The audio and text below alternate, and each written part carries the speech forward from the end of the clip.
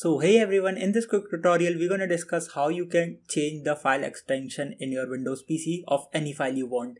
So here you can see I've taken an example of the file which is currently in PNG format. You can check it right there. The item type is currently PNG file.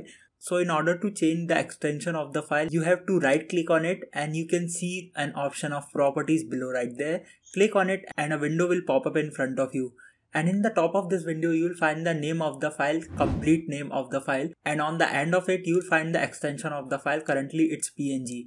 In order to change the file extension, just simply select the previous file extension and write whatever you want. Like for example, I'll write JPG over here.